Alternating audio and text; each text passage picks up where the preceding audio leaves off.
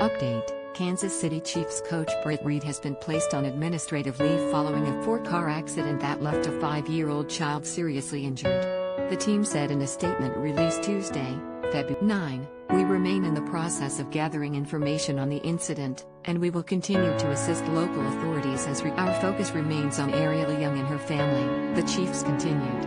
"We have reached out to the family to offer our support and resources to them during this difficult time, and we will continue to pray for her recovery." Get more details on the case below.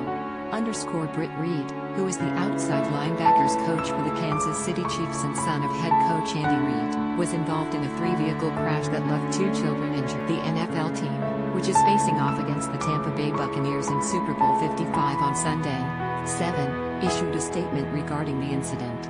The organization has been made aware of a multi-vehicle accident involving outside linebackers coach Britt. "We are in the process of gathering information, and we will have no further comment at this time," a statement read on Friday, Feb. 5, per an ESPN insider.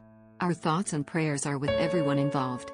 Following his involvement in the accident, NBC News reports Reid will be sitting out. A spokesperson for the Kansas City, Missouri Police Department tells E! News the vehicle collision occurred late on Thursday, 4 on the southbound entrance of Stadium Drive. A gray Chevrolet Impala pulled over on the entrance ramp after it ran out of gas. The driver, who was the only one in the vehicle, called his cousins for help. A silver Chevrolet Traverse with 2 adults and 2 children inside then parked in front of the. According to local law enforcement, both vehicles had their flashers on.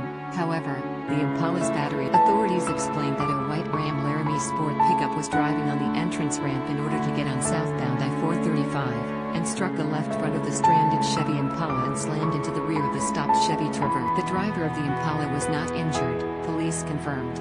Trending stories: one of the biggest revelations from Priyanka Chopra's book, Unfinished 2. Blake Shelton says fans still can't believe he and Gwen are together. Kim Kardashian claps back. People criticizing Northwest's painting the driver of the Chevy Traverse and the front seat adult passenger were not injured in the collision. However, the 2 children seated in the back were, with the 4-year-old suffering non-life-threatening injuries, and the 5-year-old suffering life-threatening. Both kids were transported to a nearby hospital. As for the driver of the Ram pickup, they suffered non-life-threatening injuries. As we're told, impairment is under investigation at this time.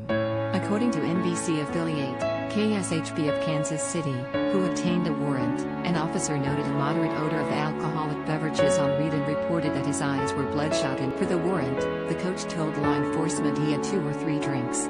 Reid was later transported to a hospital for treatment after complaining of stomach. KSHB reports Reid was not arrested and blood was drawn for further investigation. At this time, Reid has yet to publicly comment on the incident. This story was originally published on Saturday, February 6, 2021 at 2:58 p.m. P.S.